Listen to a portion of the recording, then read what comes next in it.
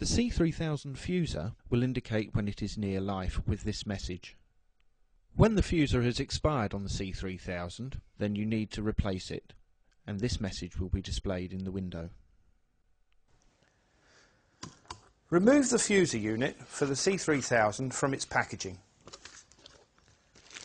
Tear open the poly bag, depress the blue lever and slide the orange clip free.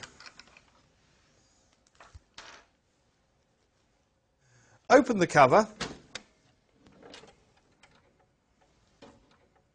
rotate the two blue levers to the vertical position and lift the old fusor free. Take the new fusor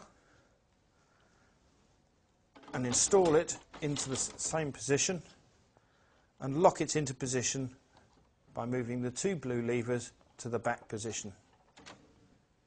Close the lid. Job done.